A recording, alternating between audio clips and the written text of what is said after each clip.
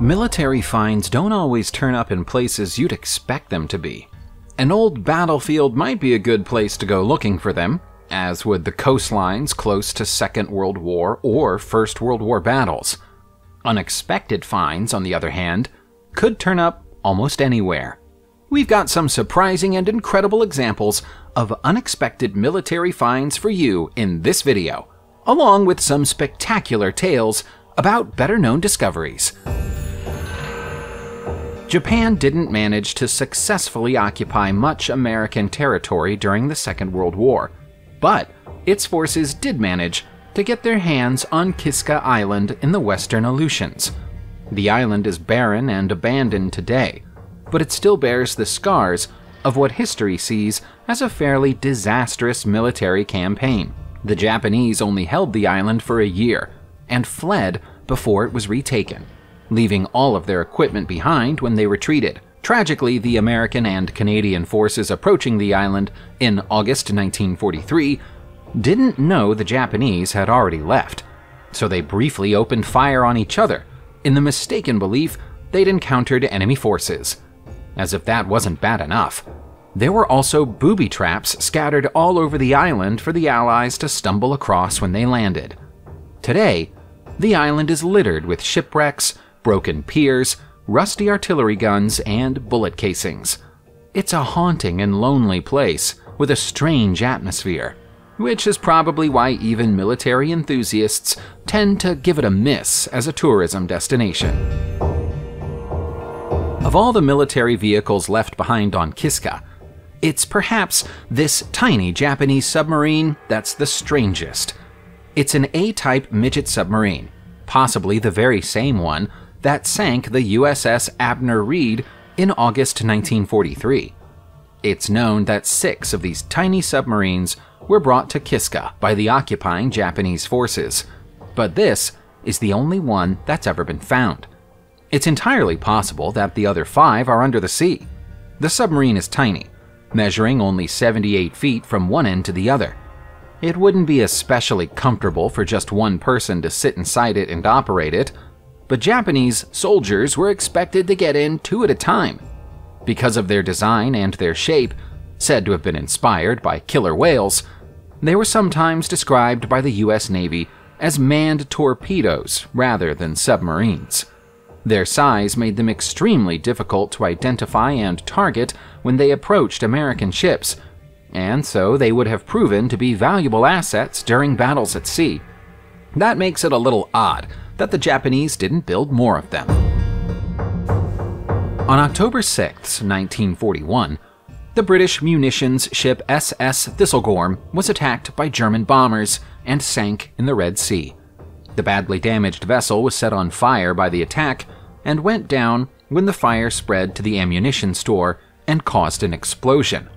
Torn in two, it took the Thistlegorm less than a minute to sink, taking all of its cargo down with it. In 2018, German photographer Tobias Friedrich dived down to the wreck and took this picture, which won him the Underwater Photographer of the Year award for 2018. The photo was taken from inside the ship's cargo hold, where we can see a stockpile of Norton 16H motorbikes. Despite the violence of the explosion that sank the vessel, the dozens of motorcycles in the hold are still lined up in perfect formation next to the cars that went down to the bottom of the ocean with them. All of these vehicles, along with uniforms, rifles, steam locomotives, and aircraft parts, were on their way to Alexandria in Egypt when the Thistlegorm sank. It was a hugely expensive loss for the Allies. Of all the places you might expect a military submarine to surface, the middle of a busy road is among the least likely. Nevertheless, that was the scene that awaited the residents of Milan, Italy, when they woke up on the morning of October 1st, 2013. It appeared that the vessel had literally burst through the road, showering debris everywhere and damaging a parked car in the process. In this instance, though, all was not as it seemed. The incident was carefully staged by an Italian insurance company called Europe Assistance IT. which even went as far as hiring actors to play lost submariners and give interviews to the press. Apparently, this was part of a marketing campaign under the heading Protect Your Life, with the idea that you should buy life insurance, because you never know what might happen.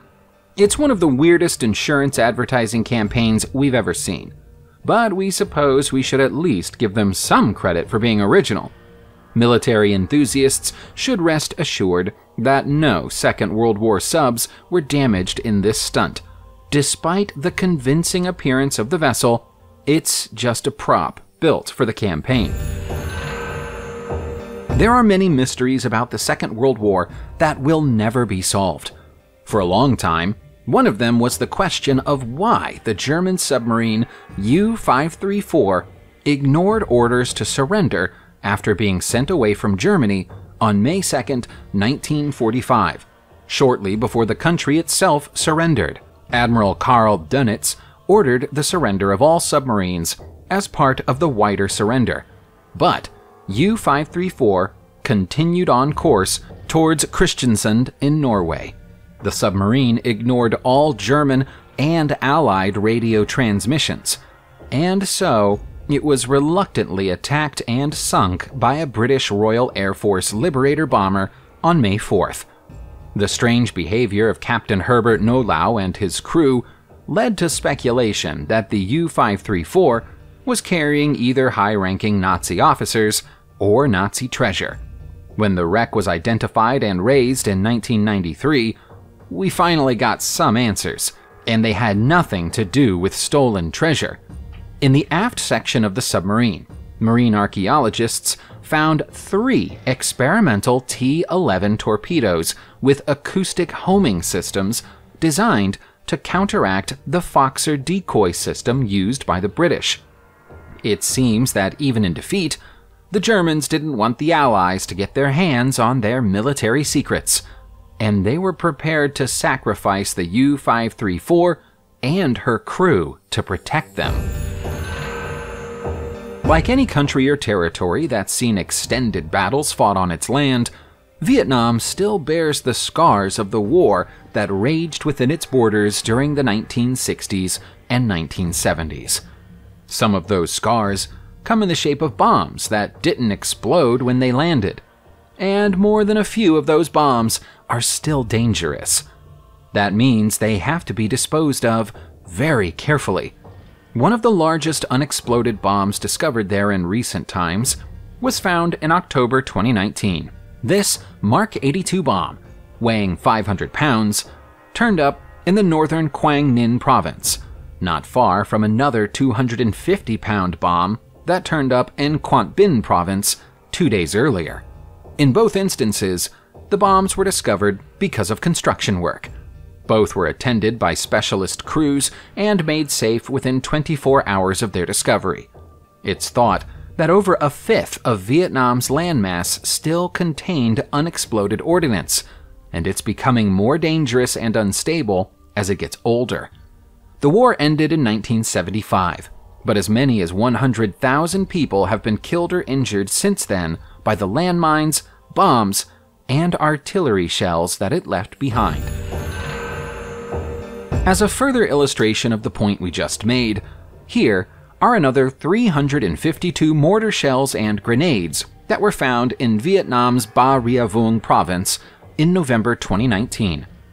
They're covered in so much orange rust that the pictures look a little bit like rows of fried chicken. If only they were anything so benign. The huge pile of ordnance was found during excavation work ahead of the construction of a new market in the area. This must once have been a heavily fortified area. Rather than being strewn across the ground, the munitions were inside a pair of previously undiscovered tunnels, dug deep below the surface.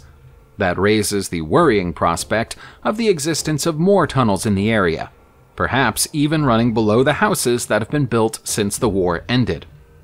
It's always been known that the South Vietnamese side had a garrison in the area, but the existence of underground tunnels was never disclosed. Work on the new market has since resumed, but for understandable reasons, they're progressing slowly and cautiously. As a rule of thumb, the bigger the bomb you find is, the bigger the problem you face in trying to make it safe. That's why the enormous 550-pound bomb that was found in Bangladesh in December 2020 was treated with so much caution.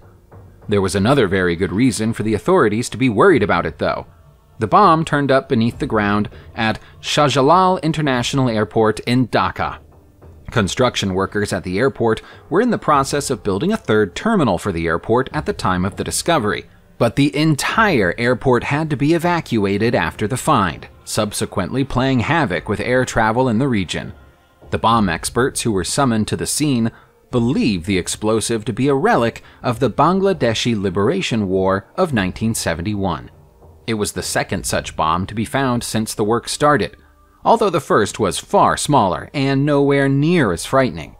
It's inevitable that more bombs will be found in the area before the construction work is finished, which makes the job a very difficult one. If construction work doesn't unearth or disturb long-forgotten bombs, sometimes Mother Nature steps in and does the job herself. In late October 2020, a huge storm swept through Vietnam's Loc Ha district, bringing floods in its wake. When the floodwaters receded, local residents found that the storm had left a gift behind, a 6-foot-long Mk-83 bomb with a weight of almost 1,000 pounds, sitting in the middle of a farmer's field. It was quite a shock for farmer Nguyen Khắc Dung to find as he went to inspect his field in the aftermath of the storm. This is yet another relic of the Vietnam War. As you've already seen in this video, there are still plenty of them to be found. In fact, some estimates say that there might be as much as 800,000 tons of unexploded ordnance scattered all over the country, all of which may eventually become a threat. In this instance, the bomb disposal squad was able to defuse the giant explosive at the scene and then take it away safely. But they won't always be so lucky. Nick Mead of Brackley, England, collects and restores tanks. It's an unusual job, but it can be a very rewarding one.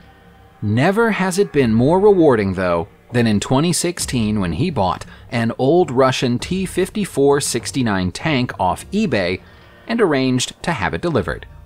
Everything appeared to be normal when Nick collected the tank, but as he started stripping it down and preparing it for restoration, something in the fuel tank stopped him dead in his tracks.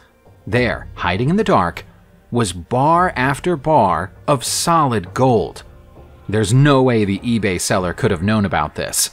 The tank was bought for $50,000, and the combined value of all these gold bars exceeds $2 million. Nick's first thought was that the gold might have been stolen by Iraqi soldiers during the Gulf War, so he phoned the police. They weren't immediately sure what to do with all the gold, but they eventually took it away for an investigation and left Nick with a receipt guaranteeing him ownership if the inquiry didn't turn up any criminal connections. What happened after that is sadly unknown. When attending the scene of an unexploded bomb, the first thing that experts will attempt to do is defuse it. If it can be defused at the site, it can then be safely taken away for further investigation elsewhere. Defusing an old device isn't always possible, though, and so sometimes they have to blow them up in controlled explosions instead. The British Royal Navy had to carry out the controlled explosion of an old wartime mine close to the coast of Weymouth Bay in Scotland in December 2020, and it made quite a splash. The World War II relic, believed to have been in the water for more than 80 years, was accidentally trawled by fishermen. They had to be evacuated from their own vessel as the experts moved in. Bomb disposal specialists quickly determined that the mine still contained 700 pounds of explosive material and was still viable. It didn't take them much longer to work out that there was no way of making it safe at the scene. They would have to blow it up, and they chose to do so underwater. By the time they carried out the detonation, the local press had been alerted, which made it possible for us to obtain some pretty spectacular shots of the bang. During 1942, battles between Allied and German forces raged in the skies above the Sahara Desert. It was into that storm that Royal Air Force officer Flight Sergeant Dennis Copping flew on June 28th of this year, strapping into the cockpit of his Kitty Hawk P-40. He never came home again. Almost exactly 70 years later, in 2012, a Polish oil company conducting survey work in the Sahara came across the wreckage of the long-lost plane. Amazingly, the arid conditions of the desert have preserved the crashed aircraft almost perfectly. The fuselage, wings, cockpit, instruments, and tail were all intact, as were the guns and ammunition, although they were immediately removed by the Egyptian authorities. The reasons for the crash aren't immediately obvious, because there's no sign of bullet damage. But it's possible that Copping simply ran out of fuel because of poor planning. It's also likely he survived the crash. A parachute found nearby appears to have been rigged as a shelter from the desert sun, but he was never seen again.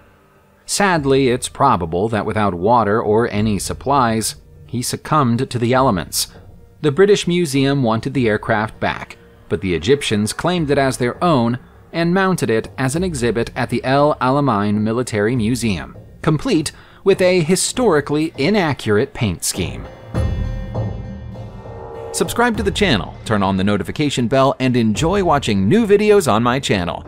Thanks for watching, and see you soon!